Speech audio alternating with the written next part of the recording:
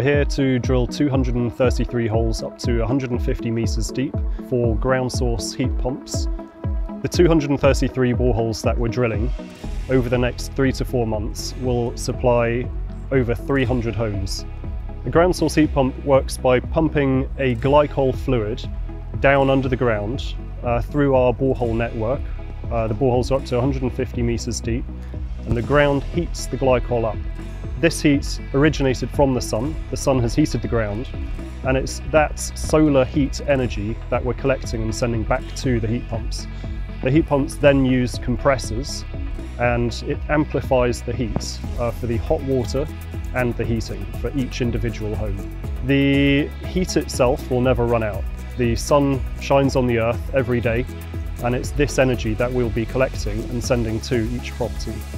Ground source heat pumps are the most efficient technology there is. They're up to 400% efficient. So for every 1 kilowatt of electricity you put in, you get 4 kilowatts of heat energy coming out. For one Horton Heath, we're drilling up to 150 metres down underground. It's a 6-inch diameter borehole, and we're installing a loop, a closed loop, into each of the boreholes. And each borehole, after the loop is inserted, will be grouted up with a high thermal conductivity grout. Each array is then piped into a manifold, and then each house will have a flow and return pipe going into it. Once the rigs have finished drilling 233 boreholes, they will move off-site and the excavators will move in. They will dig trenches between all of the boreholes and join them up to manifolds.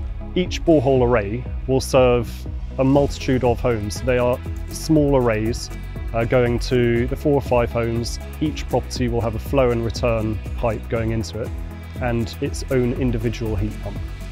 So Eastleigh Borough Council are putting this system in ahead of the government guideline, which is 2025. So from 2025 onwards, every new build property has to move away from fossil fuels. So Eastleigh Borough Council are very progressive in choosing this technology.